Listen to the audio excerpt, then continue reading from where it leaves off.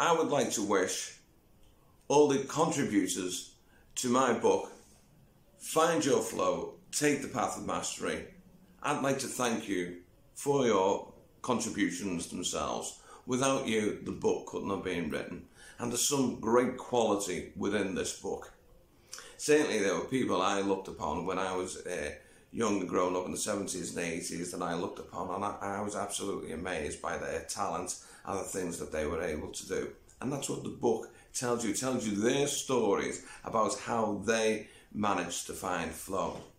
And then we've brought it right up to the modern day with things that are happening now.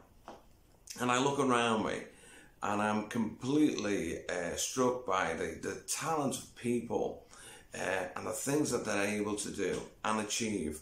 And I'd like to think to a certain degree that it's thanks to people back in the 70s and 80s that started that journey, but they've certainly picked it up, moved forward, and and continued the quality within the work that they're producing now. And there's some fantastic efforts.